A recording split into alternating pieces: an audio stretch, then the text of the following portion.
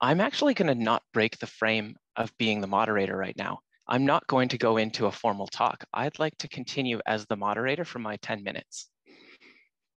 And so what I'll do is I want to invite you into my learning process. I had made a talk, and I'll share my screen because I do a lot of things in Miro. Very visual person. So let's see, here's my Miro. I'll share my screen. So I'd made a talk called Teaching in Fractals, using the tiny systems in our lives to learn the skills of global change, which I'm choosing right now to change to something about teaching in fractals, using every moment as an opportunity for learning. This group of us here right now, what is going on right here can teach us something about global systems change. And I'd like to try and point out some of the things that I've noticed. So starting out with Emilio's talk, he comes from a different space than I do. And I've noticed this a lot in Ecoversities. There's a lot of words and language that I haven't really connected with. And that to me introduces conflict in a good way and diversity. And it draws me to notice that there's some learning potential here. Emilio, I would love to connect with you after this session or later on in our lives to learn more about the work that you do, because my inability to understand what you're speaking about reflects the impartiality of what I am seeing. But I did really connect with you talking about seeing with kids' eyes, that new vital force. And when Rehana's talking about leaders as learners, I've been referring to that as a learning mindset. And I see that as kind of like the smallest fractal of this thing that I am thinking of as learning at the level of the individual. Rehana drew this beautiful little pathway that took us into this idea of learning to be learning in community. And so that I would consider to be the next larger size of fractal, which is, what does it mean to be in like a learning relationship where the partnership itself is learning how to be a better partnership, or on the team level or community level? What does it mean for Ecoversities to do better year after year, to learn from its experience? And then she, at the end, just dropped this amazing bomb, a learning society. What would it look like for humanity to encompass at this larger fractal scale what it would mean to hold this learning mindset, for society to start seeing with kids' eyes?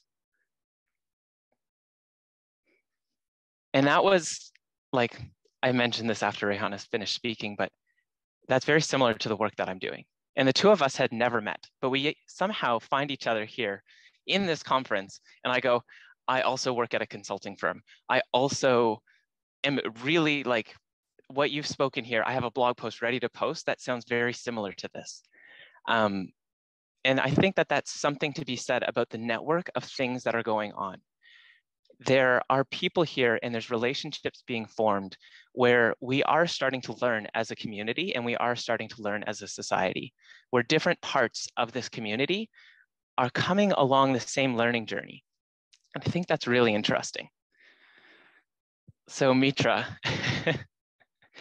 I mentioned, so I don't know how many people are here, but Maple and that whole system is a part of my learning community.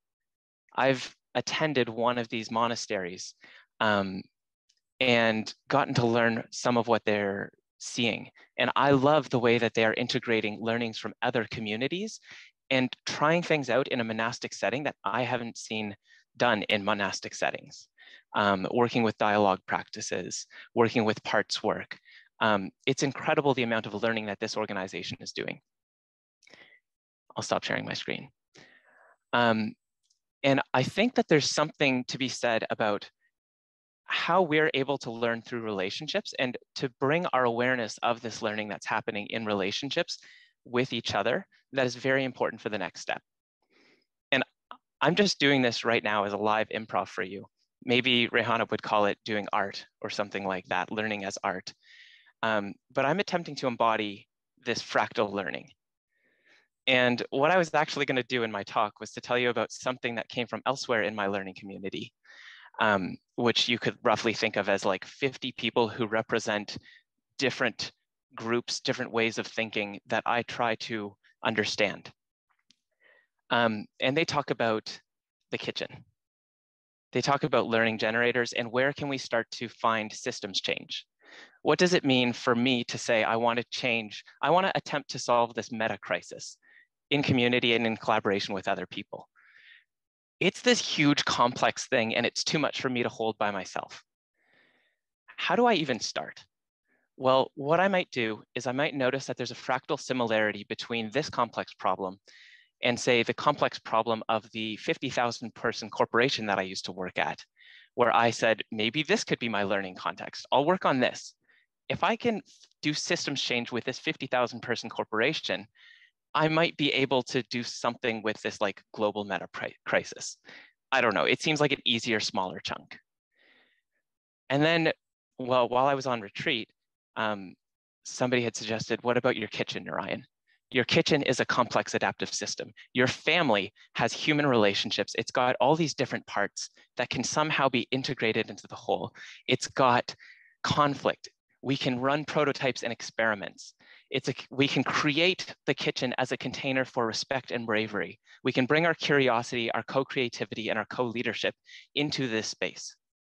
And the best part about this is that every home has a kitchen, I think. Maybe, I hope most homes have a kitchen. But what if we could start to use the kitchen as an opportunity to look at our relationships? Can we bring an awareness of the kitchen as a learning community with the people that we share our kitchen with? Can we start to talk about the elements of learning that we are seeing in this kitchen in a way that helps us understand how we might start to work with the communities that we live in, and in a way that might help us to start to address the meta crisis on the whole? So just a few musings from me.